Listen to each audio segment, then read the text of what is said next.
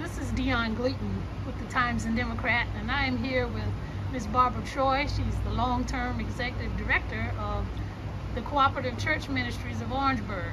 And I'm just going to get Ms. Troy to talk a little bit about the importance of the community support. Over 35 years, the group is celebrating their 35th anniversary this year.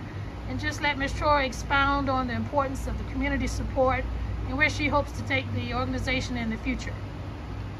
First of all, I would like to thank the community for supporting us with their finances, food, and other important items that our clients need.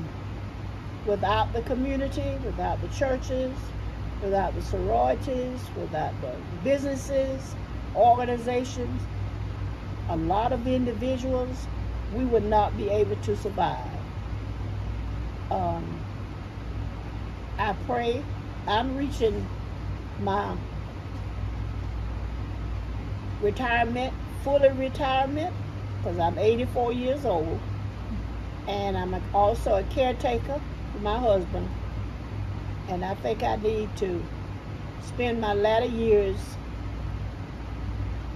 spreading love, but more at home. I enjoy what I do. I thank everyone. Everybody has been so nice.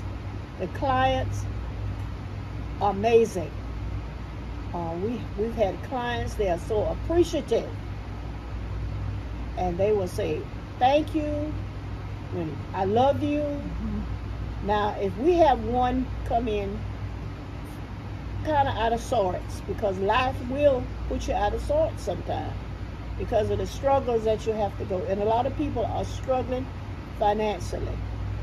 But before, when they get in here, everybody try to be calm and peaceful and show love toward each other. The only thing that I'm concerned about is the future of CCMO, because all of our volunteers are retirees, and eventually they'll want to fully retire also and enjoy their latter years. So I'm asking for the community, especially our younger people that maybe just retired, if you could give us a couple of hours, at least 2 or 3 hours once a week, but mostly 3 times a week. So that's what I'm concerned about.